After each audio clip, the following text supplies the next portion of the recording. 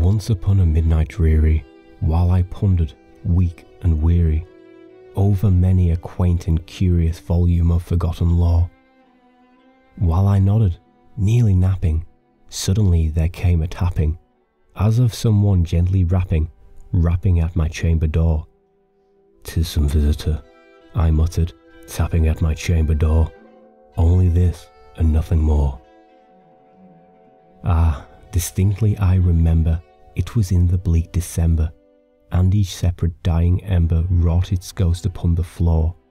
Eagerly I wished the morrow, vainly I had sought to borrow from my books surcease of sorrow, sorrow for the lost Lenore, for the rare and radiant maiden whom the angels named Lenore, nameless here for evermore. And the silken, sad, uncertain rustling of each purple curtain thrilled me, filled me with fantastic terrors never felt before, so that now, to still the beating of my heart, I stood repeating, "'Tis some visitor entreating entrance at my chamber door, some late visitor entreating entrance at my chamber door. This it is, and nothing more." Presently my soul grew stronger, hesitating then no longer. "Sir," said I, "or madam, truly your forgiveness I implore, but the fact is I was napping, and so gently you came rapping, and so faintly you came tapping at my chamber door, that I scarce was sure I heard you." Here I opened wide the door. Darkness there, and nothing more. Deep into that darkness peering, long I stood there, wondering, fearing, doubting, dreaming dreams no mortal ever dared dream before. But the silence was unbroken, and the stillness gave no token, and the only word there spoken was the whispered word, "Lenore." This I whispered, and an echo murmured back the word, "Lenore." Merely this, and nothing more. Back into the chamber turning, all my soul within me burning, soon again I heard a tapping somewhat louder than before. "Surely," said I, "surely that is something at my window lattice. Let me see then what thereat is, and this mystery explore. Let my heart be still a moment, and this mystery explore. 'Tis the wind, and nothing more."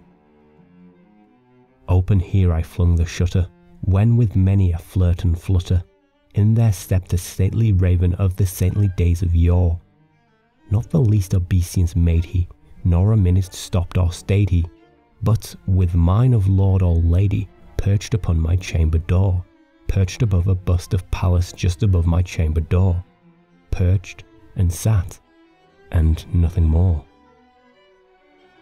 Then this ebony bird beguiling my sad fancy into smiling, by the grave and stern decorum of the countenance it wore. "Though that crest be shorn and shaven, thou," I said, "art sure no craven, ghastly grim and ancient raven wandering from the nightly shore. Tell me what thy lordly name is on the night's Plutonian shore." Quoth the raven, "Nevermore." Much I marvelled this ungainly fowl to hear discourse so plainly, though its answer little meaning, little relevancy bore. For what we cannot help agreeing, that no living human being ever yet was blessed with seeing bird upon his chamber door, bird or beast upon the sculptured bust above his chamber door, with such a name as Nevermore. But the raven sitting lonely on the placid bust spoke only that one word, as if his soul in that one word he did outpour. Nothing farther than he uttered, not a feather then he fluttered, till I scarcely more than muttered, "Other friends have flown before. On the morrow he will leave me, as my hopes have flown before." Then the bird said, "Nevermore." Startled at the stillness broken by reply so aptly spoken, "Doubtless," said I, "what it utters is only stock and store, caught from some unhappy master whom unmerciful disaster followed fast and followed faster, till his songs once burden bore, till the dirges of his hopes that melancholy burden bore, of never, nevermore." But the raven still beguiling all my fancy into smiling, straight I wheeled a cushioned seat in front of bird and bust and door. Then upon the velvet sinking, I betook myself to linking fancy unto fancy, thinking what this ominous bird of yore, what this grim, ungainly, ghastly, gaunt and ominous bird of yore meant in croaking, nevermore.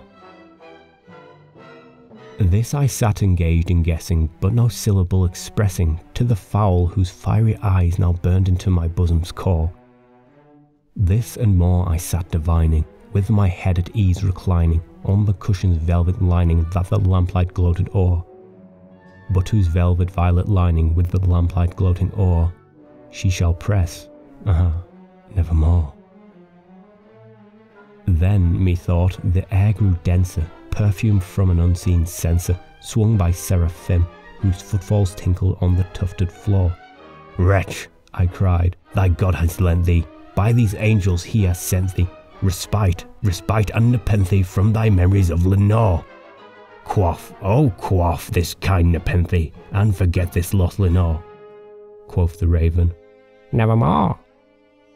Prophet, said I, thing of evil, prophet still if bird or devil, whether tempest sent, or whether tempest tossed thee here ashore, desolate yet all undaunted, on this desert land enchanted, on this house by horror haunted, tell me truly, I implore, is there balm in Gilead? Tell me, I implore. Quoth the raven, nevermore. Prophet, said I, thing of evil, prophet still, if bird or devil, by that heaven that bends over us, by that God we both adore, tell this soul with sorrow laden, if, within the distant Aident, it shall clasp a sainted maiden whom the angels named Lenore, clasp a rare and radiant maiden whom the angels named Lenore. Quoth the raven, nevermore. Be that word our sign of parting, bird or fiend, I shrieked upstarting. Get thee back into the tempest and the night's Plutonian shore. Leave no black plume as a token of that lie thy soul has spoken. Leave my loneliness unbroken. Quit the bust above my door. Take thy beak from out my heart and take thy foam from off my door. Quoth the raven, nevermore.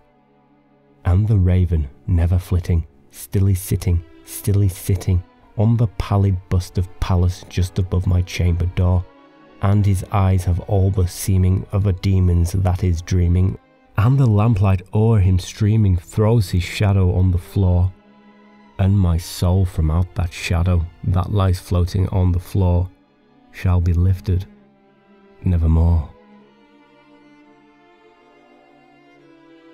The Raven, written by Edgar Allan Poe, narrated by Jordan Harling.